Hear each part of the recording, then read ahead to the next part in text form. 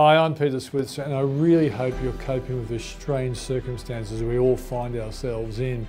One lady who I know pretty well said it's like being caught in an episode of The Twilight Zone. I think she's absolutely right. No one expected a pandemic of global proportions, let alone the closure of businesses and the national lockdown of employees.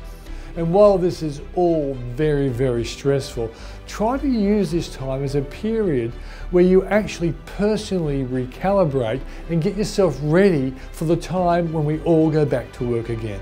And time is the critical issue to think about right now, because the virus and the government have given you spare time at home that you never have believed was possible.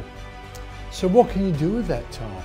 One of the most inspirational guys I ever worked with and interviewed is John Maxwell, who wrote the book, The 21 Irrefutable Laws of Leadership. He said a turning point in his life was when his mentor asked him, "John, what is your plan for self-improvement?" And like most of us, John said he didn't have one. Now, this is a book really worth reading while you have time on your side right now, and creating a plan for self-improvement and actioning it over the weeks ahead before normalcy returns would be a great use of your time.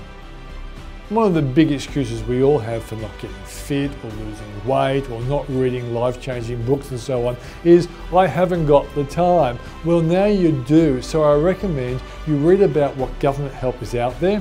The website australia.gov.au is really useful for that. And I've done a lot of work with the CBA's website to help business owners find out about the assistance on offer, so check that one out as well. The one thing we Aussies are great at doing is coming back from impossible circumstances to take the prize. Who can forget Kieran Perkins winning the 1500 at the Atlanta Olympics when he was in the outside lane as an outsider with an outsider's chance of winning? And this is all about courage. You are seeing the best of the best. You are a superstar, Kieran Perkins. Save at the moment, Australia. And look at brings Perkins in, about 15 metres to swim. This is rare gold. The best kind of gold. Perkins goes in first. What a great win. I recommend you use this difficult time to challenge yourself. Go looking online or in books to find improvements that will give you an enormous competitive edge when you get back to work. I've always loved the advice from Jim Rohn, who told us, "Don't wish it was easier, wish you were better."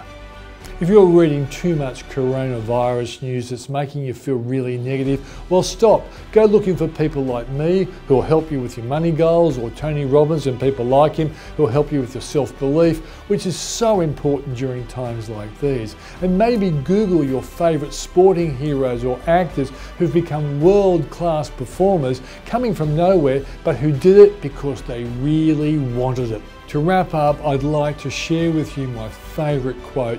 It comes from the great tennis player Chrissy Evert, who explained her extraordinary career in the following way. "There were times when deep down I wanted to win so badly I could actually will it to happen. I think most of my career was based on desire."